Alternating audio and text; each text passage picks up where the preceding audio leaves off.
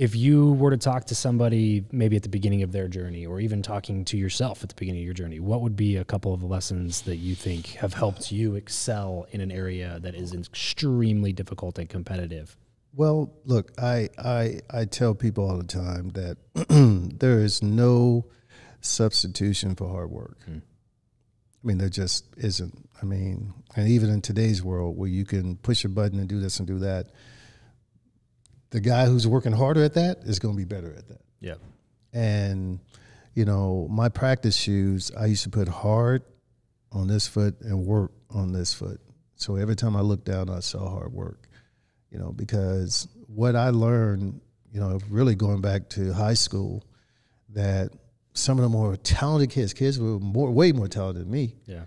You know, they didn't want to put the work in. They weren't disciplined. They whatever. They just, you know, got distracted. Yeah.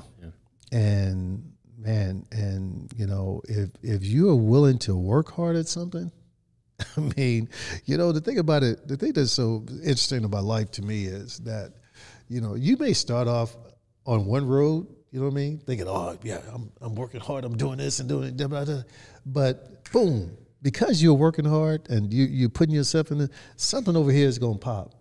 And it's going to be 10 times bigger than this, you know what I mean? And it's going to put you in a position where, wow, you know, but the only reason you got this is because you were working hard on that. Totally. Yeah. You know it breeds opportunity. Exactly right. Yeah. But the harder you know, I work, the luckier I get, right? Exactly. Yeah. You know, and I just, you know, the one thing I try and tell my kids, man, just whatever you do, just do it. Yeah. You know, just I don't care if you're coaching. I don't care if, you know, my son wants to coach. My daughter wants to be a lawyer, and another daughter thinking about, you know, psychology. I don't care. Yeah, just work at it, because if you work at it, you know, even if something don't pop on the side, man, you're gonna be the best. Right, the best you can be, and that's all you can ask for. And the best you can be at anything. Like if you're one of the best at almost literally anything, you can make a fantastic living and live a great life. No doubt. So, even, especially now. No doubt.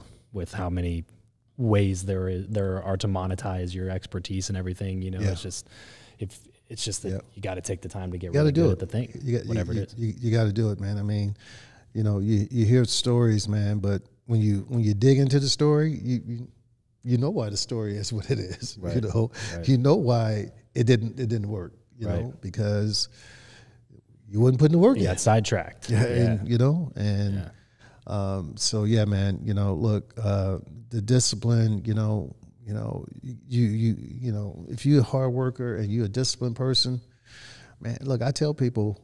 I mean, literally, I think in the 17 years in the league, I think I can count on one hand the workouts I've missed.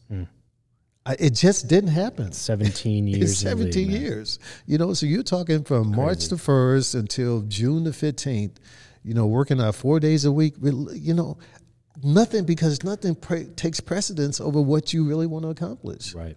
If this is what you're trying to accomplish, then why are you over here when you should be working on this? You know what I mean? So, but that kind of discipline, man, you know, now I'm walking around with this shirt on. Yeah. You know what I mean?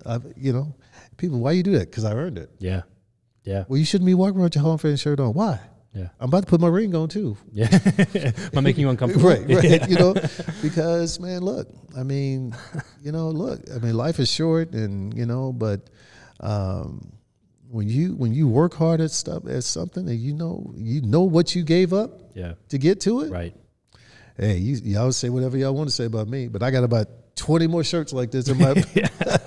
I may wear one every day for a month if I could.